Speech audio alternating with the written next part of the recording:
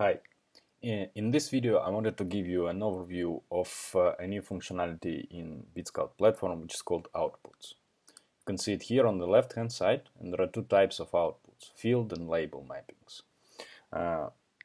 Furthermore, there will be other different types of outputs, but let's focus on those two. So the output is a way to extract information from data that you're analyzing using an AI model from Bitskout and then map it into some fields.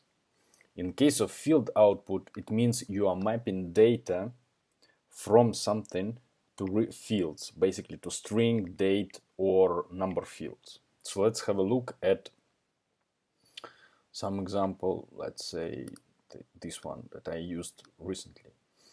In this, when you create a field output, you select the model, because we need to understand what data we expect to receive and what do we need to map.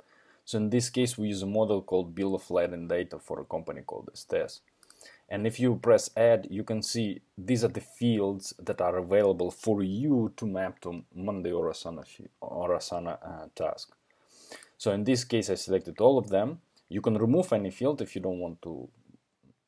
And then what you need to do is select a service, and in that service you need to select the board, because then we will understand which fields. And then you select the mappings.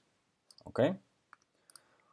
The other different type of field output is called labels. So in case of field outputs, you just map data in the file or in the document or in the message to a field.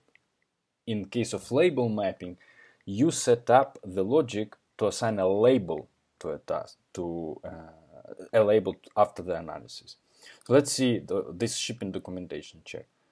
We have a model, again, a model, which detects documents. Basically, it scans the file for all the text that is in the file.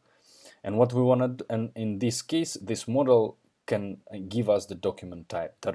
It can give us lots of other things, but we selected document type only. And here you set up the logic.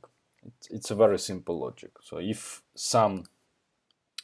the output contains, equals, or does not contain, let's say contains some value, let's say invoice STS, then you want to change the column type to that one. Okay, and you press add, and this logic will decide whether what kind of label to assign.